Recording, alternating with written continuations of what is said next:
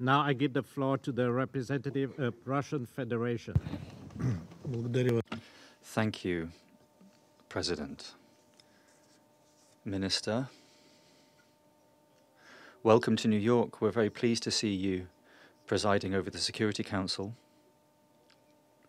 We also are grateful to the Secretary General and Ms. Robinson for their briefings.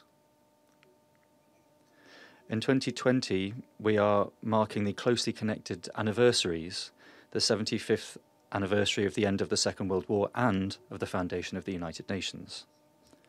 75 years ago, the conditions were created for the establishment of a post-war global order, and the load-bearing construction of that was the United Nations. It's the cornerstone of the system of international relations and multilateralism. The UN Charter anchors all of the principles of multilateralism. Its aims and principles are imperative norms of international law. The Charter also includes provisions including the non-acceptability of the use of force and also the need for peaceful settlement of dispute. Non-compliance with the Charter cannot be justified in any way. The axis of this construction is the system of collective security headed by the Security Council. I'd like to stress here the word collective. The whole Charter includes the idea of collectivism and using friendly relations and cooperation. Furthermore, the Charter also has the important principle of sovereign equality of all states, both large and small. President, the process of forming a polycentric and multipolar world is irreversible. This doesn't suit everybody. Attempts at revisionism in the principles of international law anchored in the UN Charter are often covered with pretty packaging. The clearest example of this was something that's become fashionable today. That's the concept of the rule-based order. These rules are selected and used depending on need. The aim of this concept is to replace universally agreed international legal instruments and mechanisms with narrow formats where alternative non-consensus solutions are developed in contravention of the legitimate multilateral frameworks. In essence, we're dealing with an attempt to usurp the process of developing consensus decisions on key issues of the international agenda by a narrow group of states. What's very dangerous is that the guardians of this concept of rule-based order wave away the exclusive prerogatives of the UN Security Council without any hesitation. I'll give you a few examples. After there was an attempt to push a politicized solution through the Security Council that had no proof of and accused the authorities in Syria of using toxic substances, through vile manipulation and contravention of the Chemical Weapons Authority, the Technical Secretariat of the OPCW was allocated to establish who was guilty of the use of chemical weapons. This is nothing other than a direct intervention in the prerogative of the Security Council.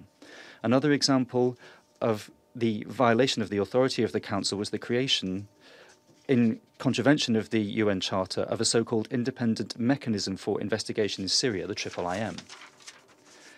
Examples of this kind of revisionism of international law, unfortunately, are growing by the day. Recently, we've seen the breakage of the international disarmament mechanism, the torpeding of the Missile Defense Treaty, withdrawal from the INF Treaty. There's also the new Strategic Arms Reduction Treaty that is under threat. That's the New START Treaty, and the Comprehensive Nuclear Test Ban Treaty, the CTBT. Today we are dealing with the risk of the whole treaty architecture covering nuclear missile arms control being dismantled. We think that any activity that intervenes in the domestic affairs of states to overthrow their legitimate governments is unacceptable. We are against the use of unilateral coercive measures in the absence of a corresponding Security Council resolution or in addition to measures adopted by the Council. This undermines the Council's purview in maintaining international peace and security, is incompatible with the Charter and with the mutually recognized principles of international law, including peaceful settlement of international dispute, sovereign equality of states, and non-intervention in their domestic affairs. The deviation from the norms of international law and the unthinking intervention has caused greatest possible suffering for many years in the Middle East and North Africa.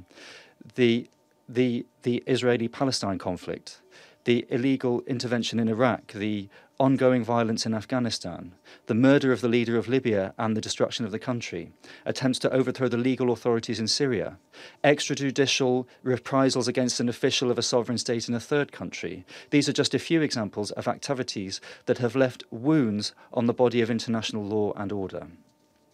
The quintessence of all of these lamentable tendencies was the withdrawal of the United States from the Joint Comprehensive Plan of Action on the Iranian nuclear program, as approved by the Security Council, and which has key importance for nuclear disarmament, or non-proliferation rather.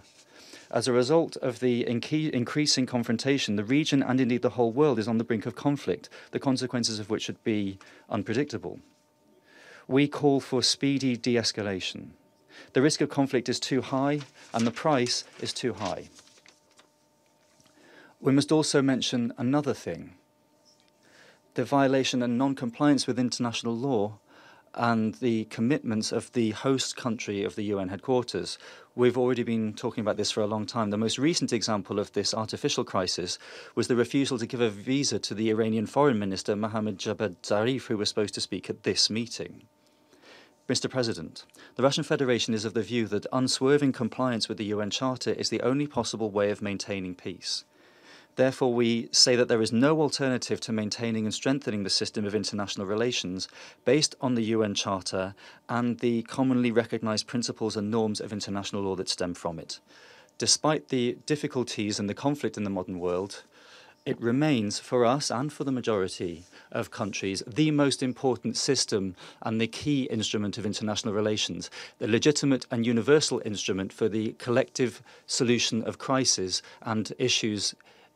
It has a unique mandate for dealing with international issues and maintaining international peace and security, and we will continue to defend it. Thank you very much. I thank the representative of Russian Federation for his statement.